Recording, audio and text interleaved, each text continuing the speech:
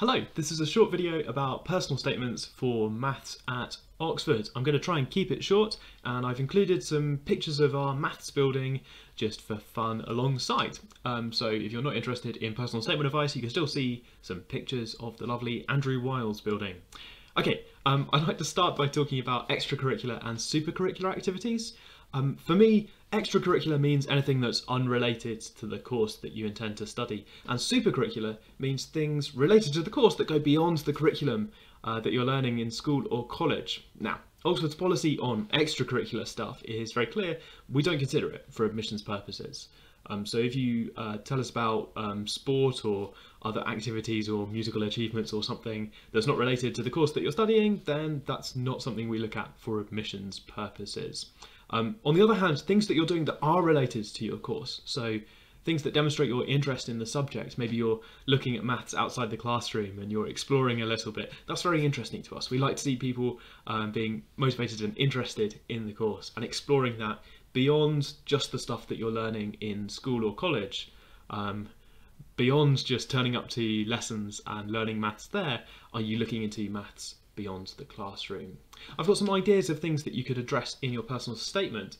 You might like to tell us about maths that you've enjoyed studying in school, and then also maybe maths topics that you're interested in, perhaps having a look at what's in university maths and trying to think about what maths you might be interested there. And you might like to try and give us evidence or explain why you will do well on our course. So putting those things together, it might involve something like identifying a topic in school that you're interested in, trying to find out how it's adapted at university or whether it's leading on to some interesting maths outside there, and then perhaps trying to read something about that topic on the internet or through a book, ask yourself some questions to try and understand this bit of maths that you're personally interested in. I'm trying to be vague on topics so that I'm encouraging you to keep it personal and to choose something that you're personally interested in.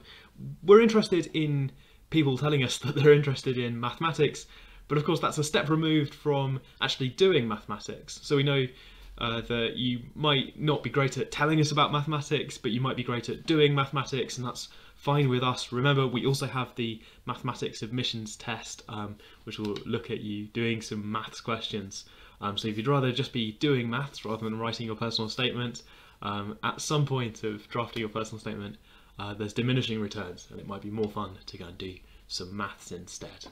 Okay, just for context at the end, I've got some details about what I put in my personal statement.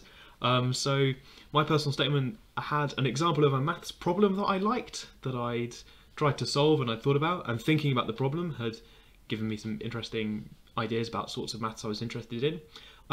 There was a little bit of university level mathematics that I'd read a tiny bit about. I was trying to find out about one of the first year courses that I was interested in.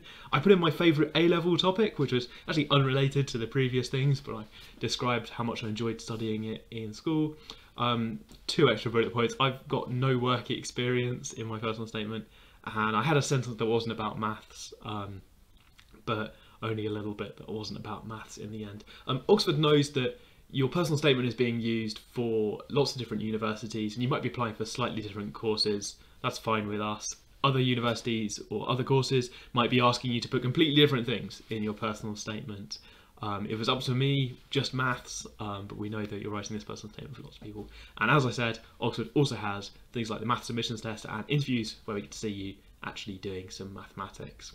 So that's a very short video about personal statement. Wish you all the best with yours, and I hope that you also have some time to do some mathematics.